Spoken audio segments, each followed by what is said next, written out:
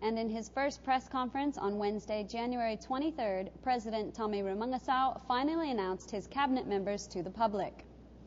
Former delegate of Ngchesar State, Secilil Eldebechel, was appointed as Minister of Finance.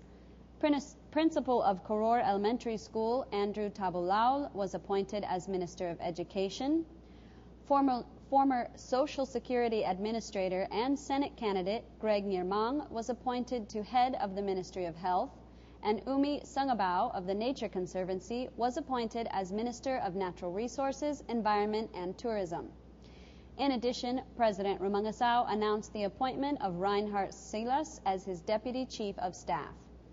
President did not announce the remaining members of his cabinet and did not reveal why. However, sources say the remaining members may be announced in the coming days.